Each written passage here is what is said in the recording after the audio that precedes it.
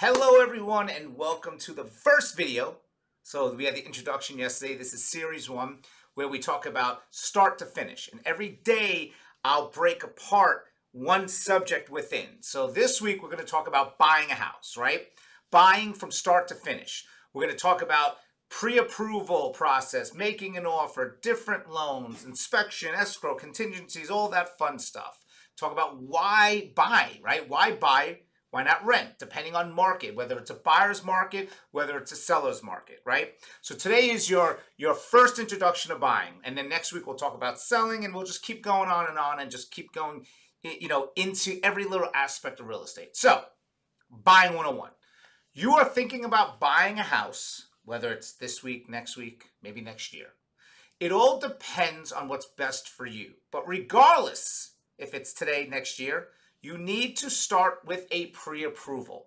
I say this constantly, all the time. It's the most important thing.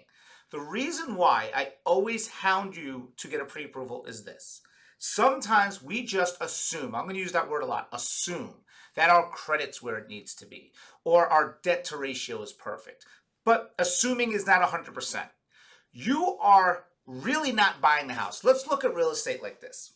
What you're doing is you're going to a bank. This makes it clearer for you to understand. You go into a bank and you're saying, I want to look for a house. Can you buy me that house? And I'll live in that house and I'll pay you back for that house. And after I pay you back, then it's my house. The bank's going to say, sure, I'll buy a house for you, but I got to make sure that your criteria, your credit, everything is good for us. So we want to make sure that you're good enough that we can buy the house for you. And you can put X amount of dollars down payment and you can live in there. And then we'll give you the house when you pay us off. You go, okay, perfect. Let's do that. What do I need to do? Well, here's an application. How much do you make? What debt do you have out there? Your taxes, the whole nine, right? And that's kind of how real estate works when you're buying a house. So why would you not want to get that done right away? So the bank's either going to say, you're good to go, right? Or they're going to say, you're not good to go.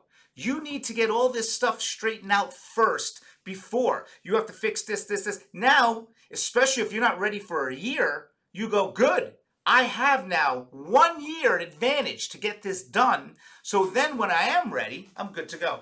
And I can't tell you how many times I've had buyers say, no, I'll wait, I'll do it when I'm ready. And then they do it and they go, oh my God, I can't find a house.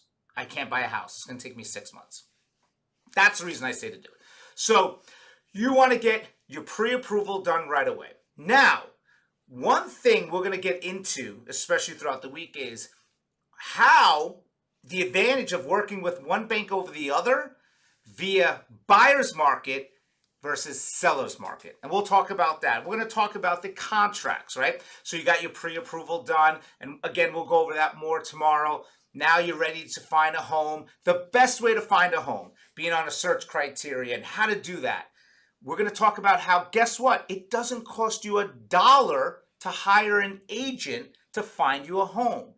And why you should never pay a transaction fee and when you should pay an agent a buyer's fee, a buyer's agent fee. And again, I'll talk to you more about that this week about the difference between buyer's market and seller's market. So the whole reason I'm kind of breaking this down right now with the whole buying, which is going to be Wednesday, Thursday, and Friday, and we're really going to get deep into it, is buying a house in a buyer's market is so different than buying a house in a seller's market. And if you've seen within the past year and a half, it's the craziest seller's market you've ever seen.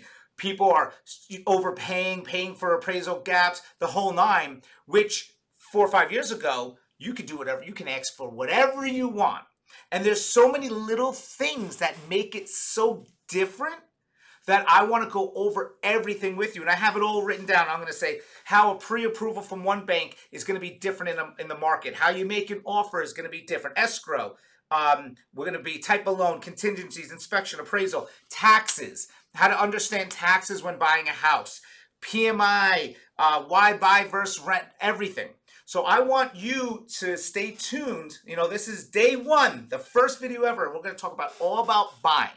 But the very first thing right now is if you're ready to buy and you're going to get your paper and your pen and you're going to say, I'm going to follow Karen along. He's going to teach me all about how to buy a house. Number 1, get pre-approved. And remember, You don't have to use that bank. Just get pre-approved. Use a local lender. Use someone amazing. I'll share right now, after this video, a bunch of people that you can call to get pre-approved. We'll talk about why a local lender might be better than a big bank in a market, even if some other bank might be giving you a better interest rate. Yeah, I'm going to blow your mind there on that one, right? There's a lot of different things that we're going to talk about. So, all together, first things first, pre-approval, and then we're going to go over everything. Any questions you guys have, please comment anytime. Hey, can you make sure you teach us this within this? Can you teach us this? Because I'm going to be step by step about buying a property. Then we're going to talk about selling. We're going to talk about marketing throughout the whole weeks. I'm excited. Pre-approval. Let's get into buying 101 for the rest of the week.